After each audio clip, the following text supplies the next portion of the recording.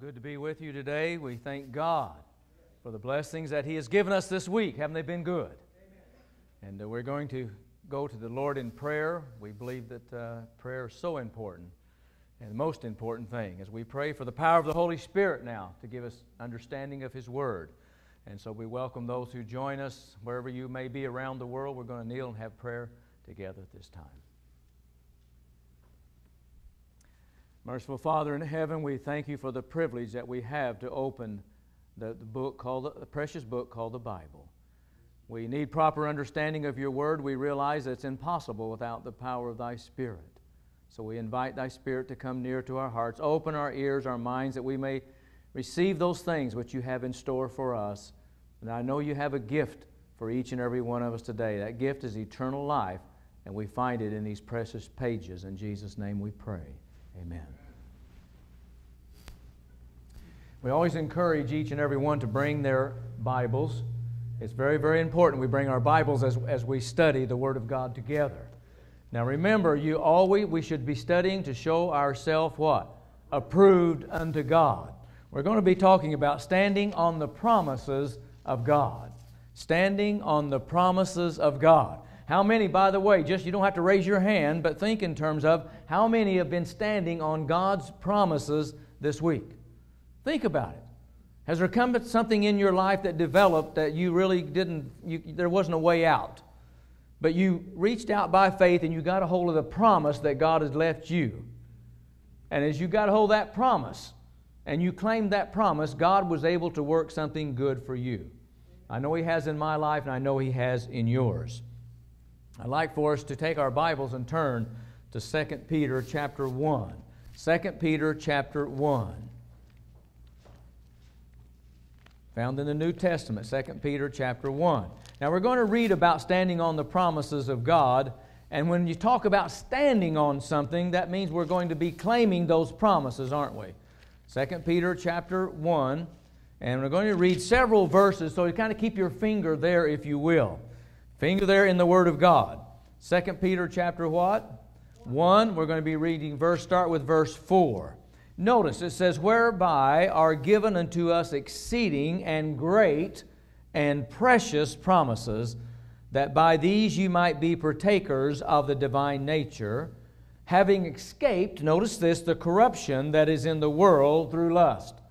This is very powerful verses that are here.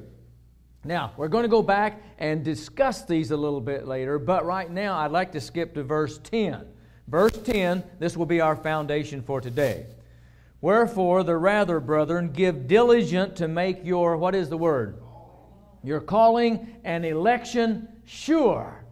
Notice this, if you do these things, ye shall never fall. These are powerful words. Notice what it says. If you do these things, right? If you do these things, ye shall what? Never fall.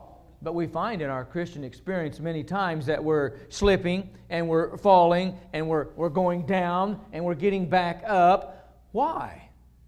The Bible is very clear. If we do what? These things. What are these things? We must discover these things. We will never fall. Is that God's plan for us, by the way? I believe that's God's plans for us, that we would never fall, right? Living in and through Him, that we would live that victorious life. See, Peter, in 2 Peter, and first 1 Peter and 2 Peter both, it's very interesting when Peter began to be inspired by the Holy Ghost and sat down and began to write, he was always writing warnings. Isn't that interesting? Warnings. Do we need warnings today? Absolutely. He was warning the Christians of the course that they were taking.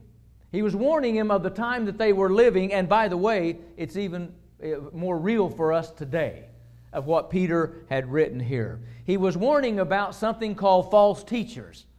Maybe you've run across a few false teachers, a few false witnesses. And the only way we can know them is if we know the Word of God. Isn't that right? If we don't know the Word of God, we're not going to know if it's true or if it's false. And so, Peter was one of those kind of guys that liked to expose something when it was wrong. You remember reading about him and some of the stories about the Apostle Peter, that sometimes he spoke before he thought. But here, under the pen of inspiration, he was exposing their teachings of these false teachers. Now, that kind of gives me a little bit of information that today God wants us to also do somewhat exposing. If something that's being taught is false, if it's not a true teaching, then what? The truth needs to be brought out on this issue. And so God is telling us. Peter says to the Christian, the way that we are to grow, to prepare for Christ's second coming, one of the ways is certainly standing on the promises of God. So we realize every day of our life that we should be standing on the promises that God has left for us if we're going to be what? Victorious. He wants us to grow, the Bible says, in grace and virtue. What does this all mean? He said if we're growing in these things that we're going to read in just a moment, He said we will never fall. I want that for my experience. How about you? I need that in my experience. There's too much of this blown by every wind of doctrine. There's too much we're hot one day and we're cold the next day. One day we represent Him, the next day we represent the enemy. But He said if we let these Christian virtues, right, live out in our life, we will never fall. I thought, man, this is good. This is what I want. So as we go back to 2 Peter, you'll notice, and we'll just cover these rather quickly, you'll notice some of these virtues. Now, verse 5 says, and beside this, giving all diligence, 2 Peter chapter what? 1. Now, besides this, giving all diligence, add to your faith what? Virtue, and to your what? Virtue, knowledge, and to knowledge, temperance, and to temperance, patience, and to patience, what? Godliness. And to godliness, brotherly kindness, and to brotherly kindness, what? Charity. Notice what it says. If you do these things, it gets better, if we can say better here. Notice verse 8 says, for if these things be where? In you. Didn't say in a book. Didn't say outside of you. It said if these things be in you, and then they what?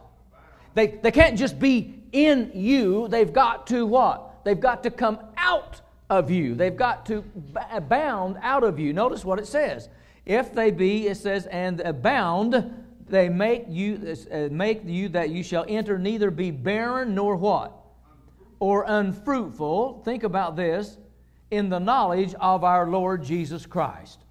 Friend, this is interesting. If these things be in us, we're not going to be barren or what?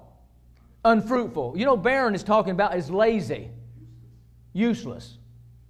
We're not going to be useless. We're not going to be lazy if we have these virtues in us. You will need to look today, and I need to look inside myself, not looking at someone else, and to really see, do I have this virtue? Do I have this knowledge? Do I have this temperance? Do I have this godliness? Do I have this brotherly love one toward another? And if it do, are these things abounding? Did you notice that? If you have these, I'm not going to be useless, but I'm going to bear what? Now, if we're not bearing fruit today, does it make sense that maybe some of these virtues, we don't have them? And if we don't have them, why don't we have them? Well, I mean, there could be some reasons for this, isn't that right? Because, see, the enemy wants this is, to me, is very clear. If we have them, here's what's going to happen. If you don't, here's what's going to happen. And then we have to look and say, are these things in my life? If they're not in my life, maybe that's a reason why. Maybe I'm not bearing fruit for the Master. But I want to bear fruit. In our lesson today, in the baptismal class, we were talking about the importance of prayer. And the disciples asked Jesus a question. They said, what? Remember, teach us to what? Pray. Teach us to pray. They saw these virtues. They saw these gifts. They saw them in Jesus. And they wanted that. They wanted their lives to be like Jesus, and they knew part of that had to do with His prayer life. And so they said, teach us to pray. It'd be well maybe if some of us, regardless of how long we've been in a Christian or the movement, that we would say humbly, Lord, teach me to pray. Because I want that power. I need that virtue. I want these gifts in here that I might use it for my brothers and my sisters. How long has it been since we've asked ourselves these kind of questions? I thought that was interesting as verse 10 where it said, "Wherefore rather, brethren, give diligence." Now I want you to notice that with me. Verse 10. "Wherefore the rather, brethren, give diligence to make your calling and election" what? "Sure." Now here's where it goes. "For if ye do these things," what? "Ye shall never fall." Make your calling and your what? Your election sure. I thought that was very, very interesting, because when you say give diligence, it's very difficult sometimes to be diligent in this life in anything. Diligent is sometimes a word that's very foreign to people today. What does it really mean you're talking about give diligence to make your calling and election? We live in such an hour that we need to, the word here, one of the Greek words here, it says we need to give speed. We need to get speed. We need to get with a program if you're going to make your calling and election sure. If you plan on going to heaven, we need to get some speed about it. We don't need to be coasting along. We don't need to be in first gear. We need to be in third gear or fourth gear, isn't that right? Overdrive in the cause of Christ. So give that. It's also, this word means an eagerness. How long has it been since we've been eager to make our calling and election sure? And remember, I'm talking about salvation here. Your calling and election has to do with your salvation. You know, how long has it been, we're eager about Jesus' coming. I'm eager to know that my name is written in the Lamb's book of life. I'm eager about witnessing. Think about it. Now, there'll be more, not necessarily here, but there'll be people who will be more interested in the church social than they are, right, studying the Word of God. There'll be more eagerness and excitement about getting ready for the picnic. I'm not saying picnic's wrong. I want you to just think with me. Well, we make sure we have to have our tennis shoes. We've got to have our ball glove. We've got to have the ball. We've got to have a bat. We've got to have bases. Somebody's got to cut the grass. We've got to prepare for the ball game. Anybody follow me here? It doesn't mean that's wrong. That's simply saying if we have eagerness toward this thing, shouldn't we have more when it comes to our calling and election? Absolutely. And that means what? Preparation. Are we eager to get out of bed and study of a morning? Are we eager to break the bread of life and begin to read about Jesus? Get excited for the day, to be covered by the blood of Jesus, to be a witness for Him, for power, right? Are you that excited about it? Am I that excited? I need to give diligence. That means I've got to give care. I've got to put something into this. I need to make haste. You ever heard that when you was growing up at home? You better make some haste here. You better hurry up. Apostle Peter here he's talking and he's saying, "Wherefore rather, brethren, give some diligence, make heed, get some speed up here. For if you do these things," I like that. And by the way, diligence, one other little word I thought was very interesting when I was studying. The diligent means here, part of diligence is to study. Think about it. If you break the Greek words apart, the first part of it means study. So it says here, "Wherefore rather, brethren, get to studying a little bit. Be eager about that studying to make your calling," and calling here is an invitation. Have you been called to the marriage supper? Anyone here been called to the marriage supper? They're given the call, right? You're calling because God does what? He does the calling. An invitation has been given me that I can spend eternity with Jesus. How about you? So I have received that invitation. How many times you receive an invitation in the mail and you get so excited? Oh, come to a baby shower. Oh, come to a birthday party. Woo, we're excited about it. We can't hardly stand. Oh, this is wonderful. Most awesome invitation that could ever be given to mortal man is an invitation to share eternity with Jesus, to make our calling and election sure, and sometime we're not making speed. We're not eager about it. We're not studying toward it. We're not putting forth an effort. And Peter says we need to do that. Time is what? Short? Calling and your election. By the way, election here has to do with divine selection. Did anybody get that? Our election has to do with what? Divine selection. Many are called, but few are chosen. Or what? Many choose not to heed the call. See, I'm going down the road, somebody can say, hey, Pastor Kenny. I can choose to ignore that and go on, or I can respond, right? Yes. As the Holy Spirit every day calls your name, calls my name, we can choose to ignore it, or we can simply answer the call. I want to make sure that my selection, and by the way, the word there, election, also means the chosen. The chosen. And that certainly deals with us making that choice. So today you have to make a choice. I have to make a choice. See, Brother Jim mentioned today, having a bad evening, And then he's beginning to wonder, if depression comes in, is there any hope? See, there is hope, but it goes beyond what? Emotions. It goes on beyond feelings, isn't that right? That's not what I'm basing salvation on. I'm basing salvation on the sure promises of God. That's what we have to do. And sometimes we try to look down the road and say, well, I don't know if this is going to work. Don't worry about the road. We heard in Sabbath school this morning, right, that today, right? All we have basically is today. Yesterday's gone. We have the problems for today, and tomorrow is not even ours, so what are we really worried about it? Victory is for today. Claim the promises of God today. Friend, the good news is simply this. It doesn't matter what happens in your life or in my life. It does not matter. God has an answer. He can answer. It doesn't matter what's going on. He has an answer for it. And He is acquainted with our griefs. He knows our sorrows. He knows how you feel. He knows how you feel better than you know how you feel. See, He does. And He has an answer. And the Bible says He is touched with my infirmities. That means it touches His heart. When we heard about how precious the mothers and the grandmothers were today, it touched our hearts. Did it not?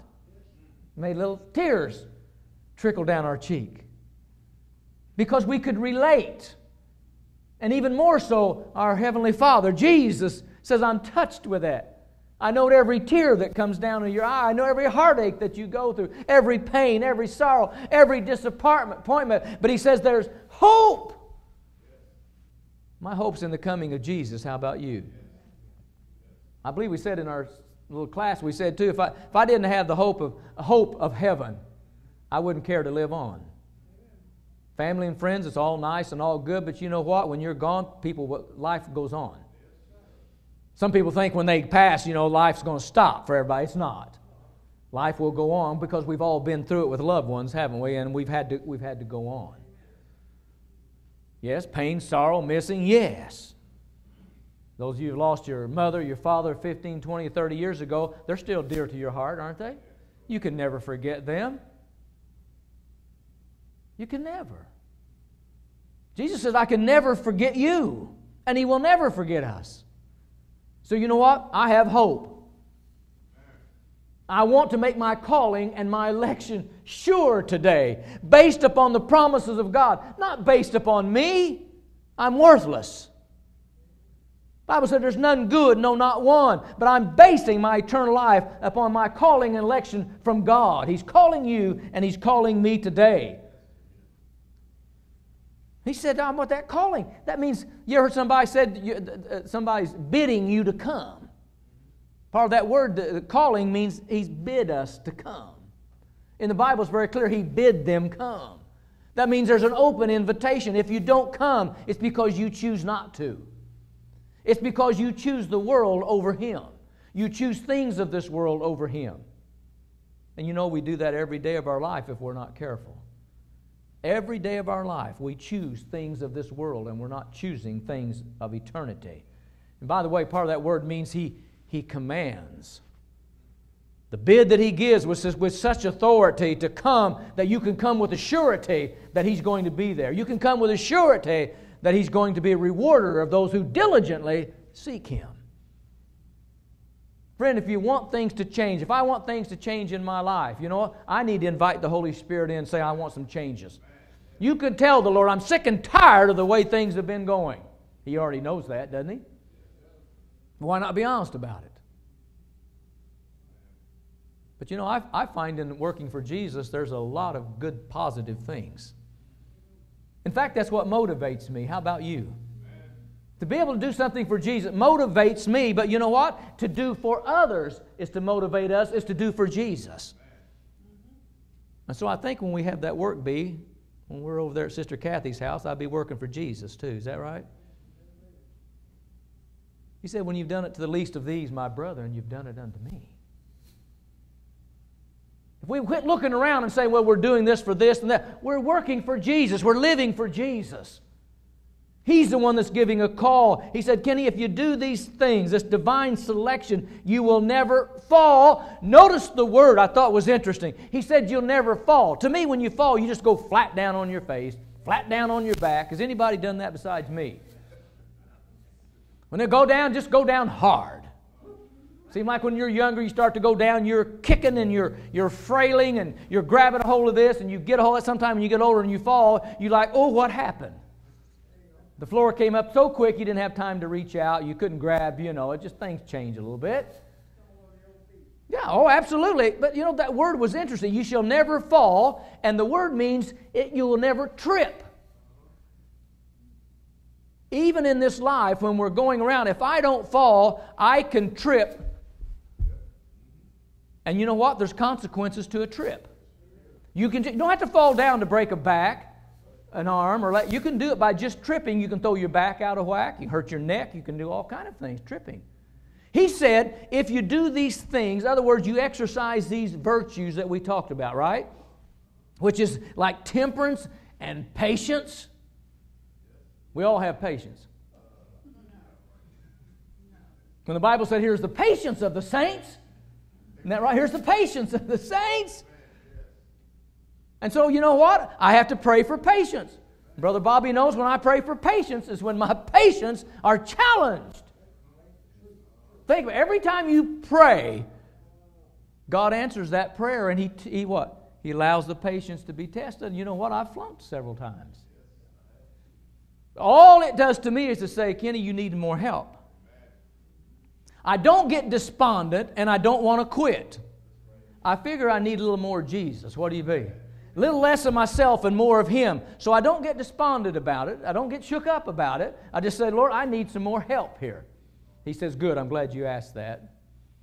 I'm glad you asked that because I can give you all the help you need because you're going to be a more than a conqueror through Jesus Christ. Anybody want to be a conqueror today? Right? I do. You see, I want to be a conqueror, and I can only do it through Jesus Christ. I can never do it at looking at myself. You can never behold yourself and change one thing that's going on. You can never change anything by talking about ourselves all the time. We can never do anything about talking about the wiles of the devil and by the wiles of the world and what's going on, but we can change it when we lift up the name of Jesus. We can change our attitude. We can change our thought. We can change our motives. We can change our heart. Isn't that right? As we look to Him when He said, if I be lifted up, will draw all men unto me. This is what it's all about, is looking to Jesus. When you are, Ellen White says this, when you're despondent, look to Jesus. That makes sense to me. The Bible already said that, did it not? If I be lifted up, will draw all men. You get despondent, you get down, you get beat. And friend, that's going, devil's doing it every day. There's a friend that we've had for many, many years, and he's in his 80s now. Every time I see him, he said, I tell you, the devil's beating me up. Somebody know. The devil's beating me up. I'll tell you, every day the devil's beating me up. But you know what I can say? By the grace of God, every day the devil doesn't beat me up. Now, he gets his punches in. That's not any kind of brag. It has to do with Jesus Christ. It has nothing to do with me. But you know what? I refuse by the grace of God to get beat up by the devil every day. If that's all I've got to look forward to, I'm not going to get out of bed. Isn't that right? If you knew physically every day that you got out of bed and you went to school, you're going to get the daylights beat out of you. You know what? You'd be telling Mama, I'm sick at my stomach. I don't want to go. What if you had that to look forward to every day? You get up and go to school, somebody's going to beat you to pulp. Oh. And in the Christian experience, I don't expect to get beat up every day by the enemy because I serve one greater. Greater is He that is in me than he that where? That is in the world. I have to claim that when the devil's swinging. I have to claim that even when I disappoint Jesus. You see what I'm saying? Even when I get down, even go down, say, oh man, Lord, help me. And boy, I tell you, He'll help you. And then I think about heaven. I think, man, I've got everything to live for. Brother Jim and I talked about it one time. He says it's more difficult to live for Jesus than it is to die, isn't it, for Him? He never called me to die physically, as it were, for Him. He called me to live for Him. And if He called you to live for Him, dear friends, He's going to equip you for what you need. Go back just a little bit clear on these things that we've been talking about here. Now remember, verse 4 there, 2 Peter chapter 1. 2 Peter chapter 1. When I read those words, I got these spiritual goosebumps. You ever get them? Now some of you are saying, what? I get that when I get out in the cold. No, I start getting those spiritual goosebumps when you get warmed up. Are you still with me? When you get in the Word. There's sometimes when you read the Word and you know it well too. Some people might think that maybe you're not quite with the program, but you shout. Right? Some people might think, you can't help it. A word induces it. You read it, and it makes such sense in the Word. It's what you needed for that moment. And you, woo, praise God, this is wonderful, thank you. You're not trying to put on a show for anybody. There's no one around. You felt like praising, so you did. When I read exceedingly great and precious promises, I got excited.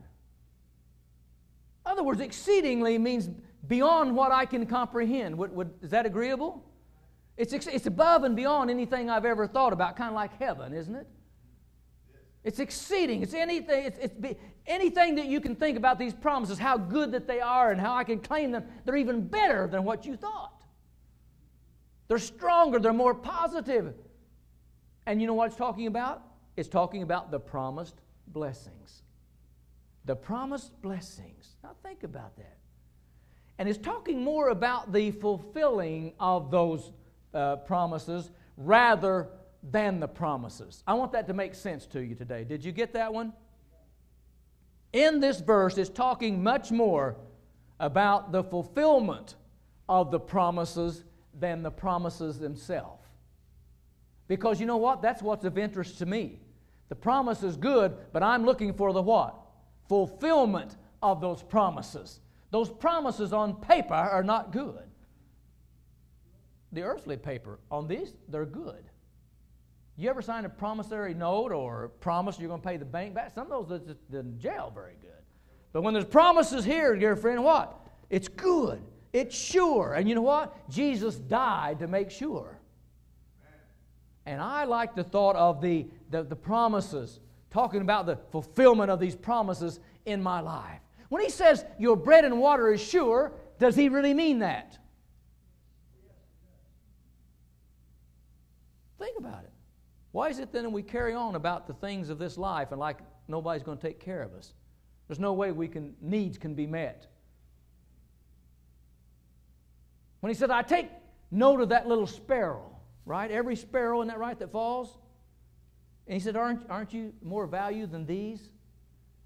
So every sparrow that falls, every little thing that happens, He's aware of, and He says, you're more valuable than they.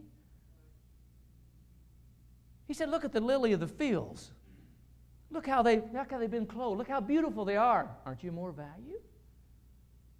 So I know that you need to be clothed. You need to have clothing. You need to have shelter. You need the things of this life to maintain life and be healthy. He knows that. These are promises. Here, when we read these exceeding great and precious promises, here we have divine assurance. Do you like divine assurance? See, we have too much people promise, people say, this is going to happen. We have a lot of that, right? And we're used to failures. I promise I'm going to do that. Maybe they mean it at the time, an hour later, it's out the window.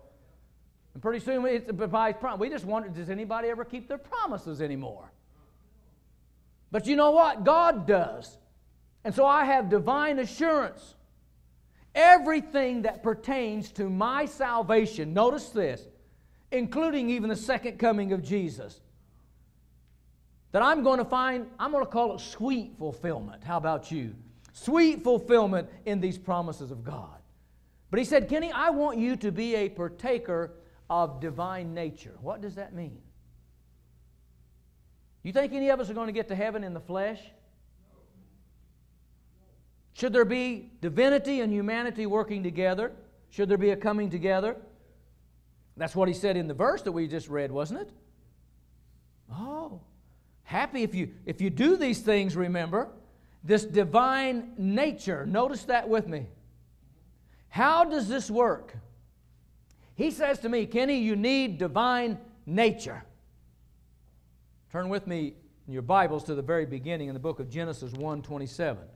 Let's get a handle, shall we, on this today. In Genesis, and by the way, those at home, get your Bible. Don't be shirking, you know. You can't be lazy, what we read about. Isn't that right? Genesis chapter 1. We go right to the very beginning of the Bible. Genesis chapter 1, verse 27. Notice what the Bible said.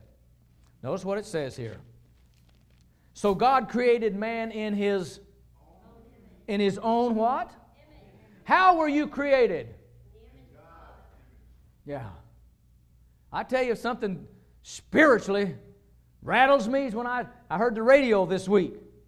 And they're trying to tell me that I came from some kind of an animal, some kind of an ape, some kind of a monkey. I evolved. They said to me, well, you know, we believe. Well, these are scientists on there giving the reasons that we evolved. And 27,000 years ago, they said we begin to evolve. We begin to be down here. Now we're up here. No. Dead wrong. We should be offended by that statement. If you're not offended about it, well, maybe we don't know your background. Somebody didn't get it, brother, but some of them did. Exactly. These are the scientific minds, supposedly the best in the world. They have the audacity to get on there and dispute the Word of God, not even taking into consideration that there's a God in heaven. And have the audacity to look and say, well, you came from monkey. You evolved from this situation.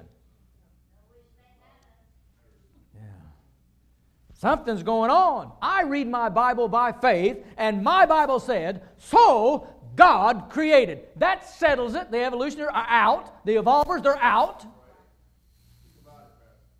And if any of you had any sense in high places, they'd fire every one of those individuals who come up with these kind of preconceived ideas about we evolved from something, when my Bible says that God created man in His image. We need to be very careful when we think otherwise right there. What are you calling God? What am I calling God? God created man in His own image. Well, I'm not even going to say it. I can't say it. What are we calling God?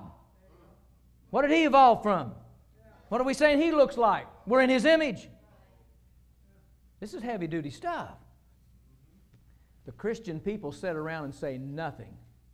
Time we got a spiritual backbone. We sit and we listen to that. I call it junk. On the radio, we never respond. We don't write letters. We don't say anything to them. And they're just taking over. And there's many unsuspecting people out there that's gobbling this up. And remember, as we read in the beginning, Peter's, when he was writing under the inspiration of the Holy Spirit, that he was going to what? He was going to expose false prophets, as it were, people telling lies. My Bible says we were created how? In the image of God, reading on, and in the image of God created He him, and He said He created him male and female, created He them. Now, when God created a male, He wants you to be a male. When He created you a female, you are a female, and we need to quit trying to change it. You get these people, up here, they're a male and they want to be a female. Now, see, what happens was people write letters and they get mad about that stuff, but you know what? I'm up for it. How about you? See, we have to be, because the enemy is pushing all this stuff on unsuspecting minds and people who really don't know what truth is. And if we say nothing, they'll never hear another side. They say it's normal for a man want to change to be a woman, or a woman want to change to be a man. No, that's not normal. And then we've gone accustomed now, every time we make a statement like that, we have to start apologizing. I'm not going to do it. I can't do it. We know God loves everybody. He doesn't like their ways. He doesn't like my ways when it doesn't coincide with what He has in mind. Sin is sin. And God expects His people to call it by its right name. In fact, He says you need to take an axe to the root of it. So to condone it, in fact, that's why we have to guard the TV sets and different things that we have right now, because 6 or 7 out of every 10 programs that are new of the year, they have the series, these new programs on once a week, whatever they are, back and forth. 6 or 7 of them will have at least, and may I be real bold? People have the CDs and if it gets too bold, just throw them away. Just throw them away. They thought that they don't like it. But every one of these programs, they've got it now, 6 or 7 out of 10, they either have a lesbian or a homosexual, whatever you want to say, a man or woman, is their leading players now because they're promoting it through television and these weekly programs to say it's normal. And our young people are seeing it and they don't hardly know a difference, is it? Or we just accept it and go on. God said He's not going to accept it. And His people cannot accept it. And He's given us the example of Sodom and Gomorrah, what He's going to do to that kind of a lifestyle. Friend, when will we stand up for what is right? Because we're afraid somebody's going to say something? Man, what a time and an hour that we live in that we can make a difference in this world. And when you make a difference, people's going to let you know it.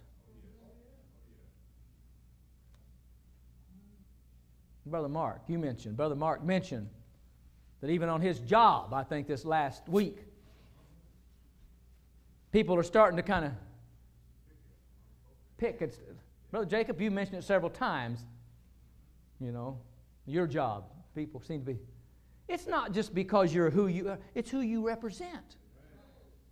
You represent Jesus Christ. The devil's going to make sure people are around you that's hassling you all the time, challenging you all the time, and you have to make a choice. I told a young man we counseled with this week, I said, you have to choose who your friends are going to be. You're going to have to choose who you're going to hang around. If you're going to hang around with those who are the devil supports, you're going to come around to be a little devil. It'll happen. If that's what you hang around, that's what you become like. Isn't that true? We have to choose our friends. We have to choose those with whom we deal with. I'm talking about socializing. We go to the world and preach the gospel, and God's calling people to accept it. But you don't hang with them, and your life will turn, dear friend, a turn for the worse. My Bible says, how does this take? To be partakers of divine nature. First of all, I was created how? In the image of God, and I'm not going to let anybody take that from me. How about you? I refuse anything else. I won't accept anything else because the Bible says so. And that's good enough for me. I know it's good enough for you. Adam was created. Eve was created in the image of God. And then what? The Bible says quickly, sin did what? Sin came. And the divine image was what? It was marred because of what? It was marred because of sin. That's what the Bible said. And then Christ came to restore us, to pay the penalty.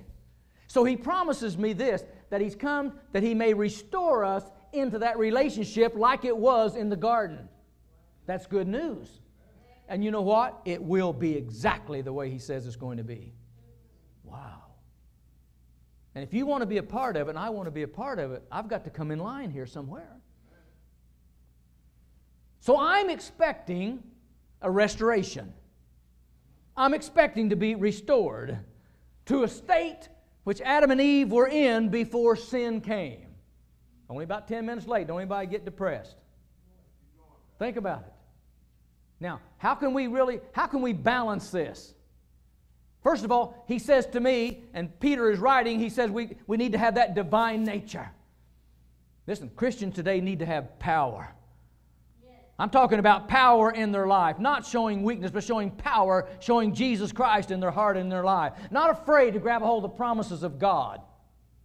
Not afraid to claim those promises. Not afraid to claim and say, the devil has no place in here. He needs to go outside. He needs to go somewhere else.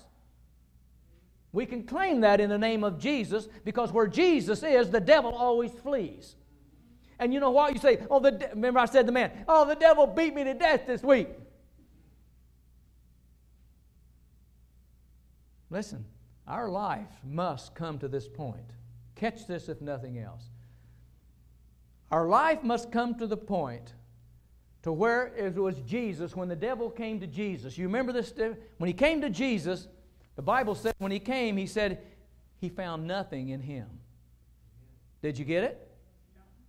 When the devil came to get a hold of Jesus, he could find nothing to get a hold of. No sin. No weakness. Did you get it? He said, I find nothing in him. Well, I better go somewhere else. He realized right then and there that he was up a creek. He realized he was in trouble right then, because Jesus is the Savior of what? Of the world. And if he couldn't get him, that left the possibility for Kenny to make it to heaven. Every one of you. That's beautiful. And so if you don't want the devil on your back, if you don't want him beating you up every day, when he comes, right? And he looks at you and says, sins are all confessed. I can't find anything that I can't get a hold of. See, the only thing the devil can get a hold of is sin. Are you still with me? Nothing good. It's only sin that he can get a hold of. If there's no sin. If we are confessing our sins, you see, day by day, moment by moment, as they happen. When you do something wrong during the day, don't wait till tonight. The night to go ahead and ask God to forgive you. Right then and there, say, God, forgive me. Help me. I need help. And you know what? The good news is He's never, ever turned any of us down who meant it. Never. That's the good news. And I believe with all my heart, and you have to believe it today. You have to believe that you serve a God that's so great, so awesome, so loving, so kind, so merciful, that if you come to Him with a contrite heart, regardless of your life, regardless of anything that's done, and say, God, forgive me of my sin. Wash me whiter than snow. And then all you have to do is claim it and believe it, and you're righteous at that moment. You're without sin. Did you get it? He said, I'm coming after a church without spot or wrinkle or any such. Isn't that right?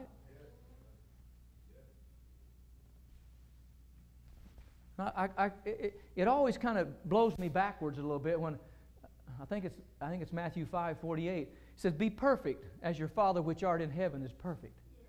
And people say, "Well, I know what it says, but man, that's just not possible." You're not believing the promises of God. You're not believing. You're calling God a liar. What did He say? Be ye perfect as the Father which art in heaven. What? In ourselves? No. Through Jesus Christ? Yes. Accepting His life? Yes. Accepting His merits? Yes. Accepting His virtues? Yes. It's all about Jesus. It has nothing, right? We just submit. I'm a sinner. I'm worthy of death. There's nothing good, but you know what? I want Jesus to stand for me. These are the precious, exceeding great and precious promises that we're talking about here, that I want you to know how real they are. It's not make-believe today. A lot of Christians don't believe what we're talking about here.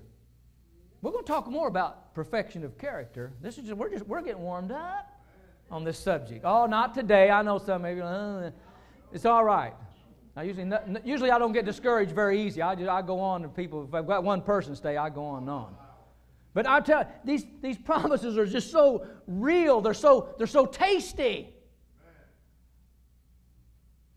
that it keeps me going from day to day. You know what? Because I see things going on. Things in my own life. Things in ministry. Things in people's families. Sometimes it just go like this. Oh, man.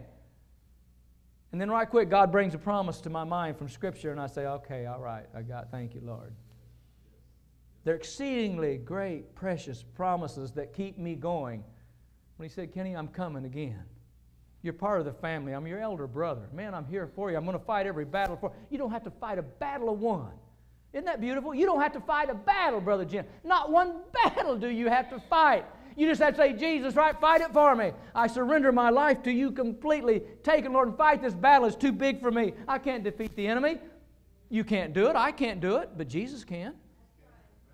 See, this is good news. This is exciting to know. That's why he says, you're more than conquerors through him. Well, why don't we just claim that today? We just have a few minutes left, but why don't you just, I'm talking about let it be real. Don't make believe Christian. Don't just sit there and if you all puffed up, oh, I tell you what, it's real today. He's real today. You're here because he's real. And you have eternal life because he's real. And let me tell you, we have to be so covered by Jesus Christ and his righteousness is when my name comes up in the judgment, he no longer sees me, but he sees Jesus Christ. Remember that. There can't be any part of you in the judgment that is exposed. That's why he says put on the whole armor of God. Do you remember that? How much? The whole armor of God. Why? Because the little part that you don't cover, the devil what? He has a hold. He comes against you. He got that little hold right here. Woo! Oh yeah, they got these roving eyes. They got these wayward feet. Woo! Their ears are mine. Oh, their tongue is mine. Now remember, he doesn't have to have control of the whole body. He can lead us around by the tongue. Are you still with me? He leads you around like I got led around at home all the time by my ears. Did you ever get that? That's why your ears are so big. Well, I got pulled a lot, that's why.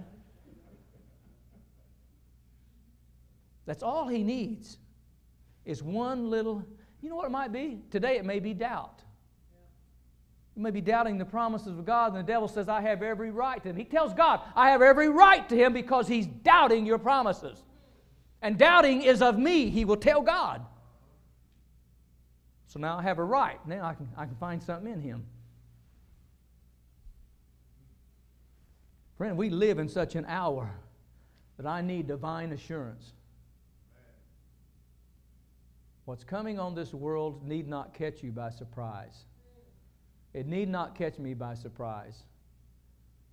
If we cannot take what goes on today, friend, we are in for a rude awakening, all of us. And one of the things most of us don't like is somebody talking about us, somebody telling a lie on us. But you realize that's how the enemy's going to work. Inspiration, we've been studying the spirit of prophecy.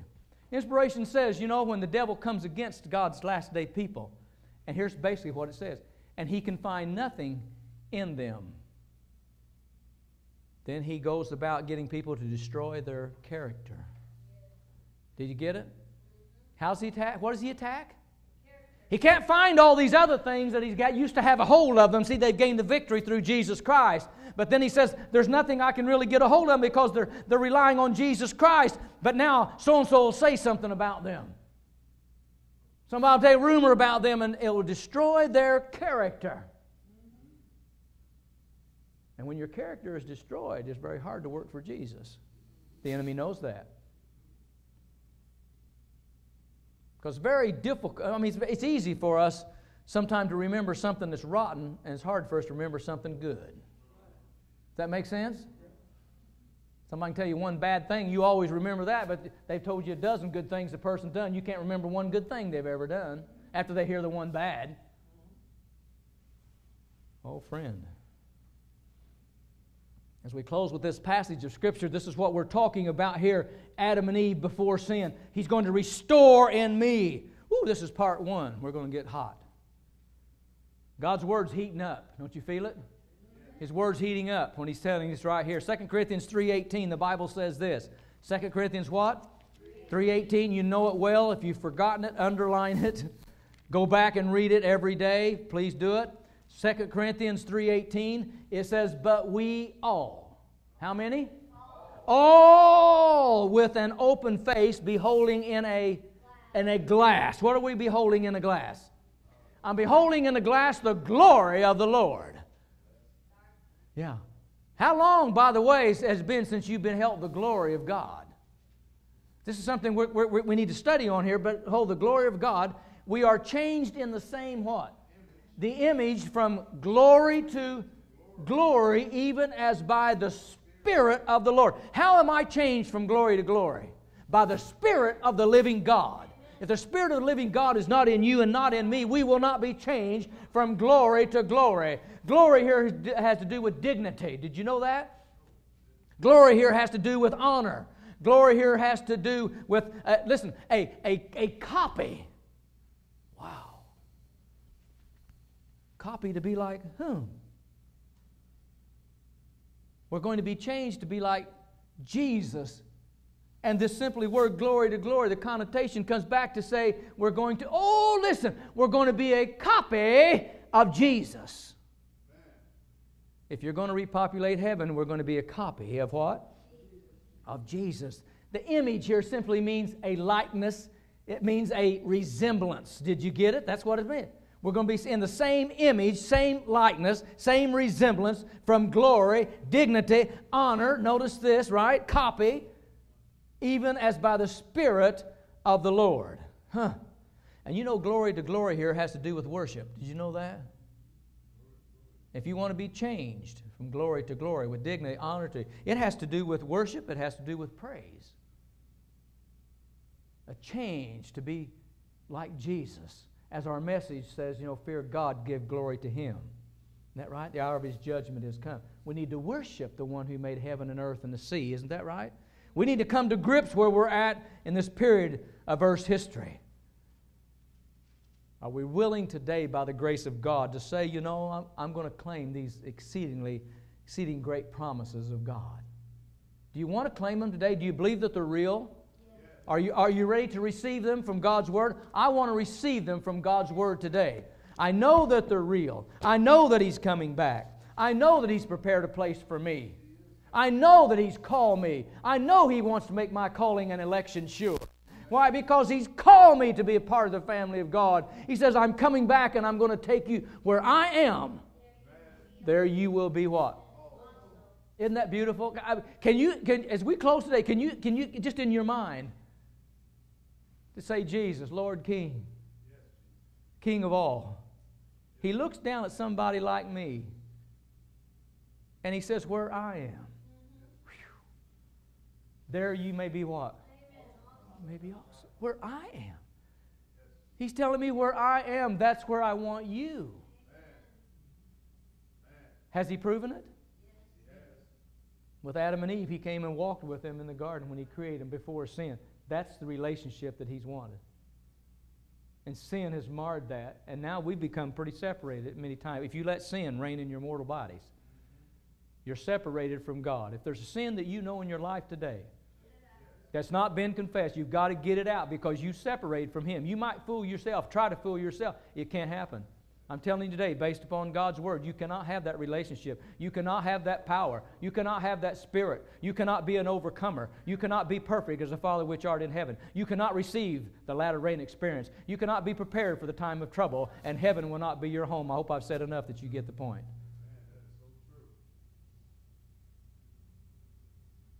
And so today is the day, right, that we turn those things over to Him as we have prayer as we close. What do you say? Amen.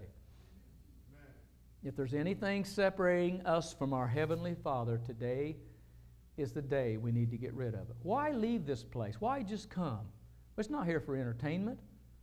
Right. I came because I need to be in His presence. And I know He promised He would be here where 2 or 3 are gathered in His name. He said, I'll be here. I thoroughly believe it. I don't sing, but I know it in my heart. I feel the impression in my heart and in my mind as I'm up here today. I hear that voice. And sometimes I say things, people say, oh, why'd you say that? I don't know why I said it.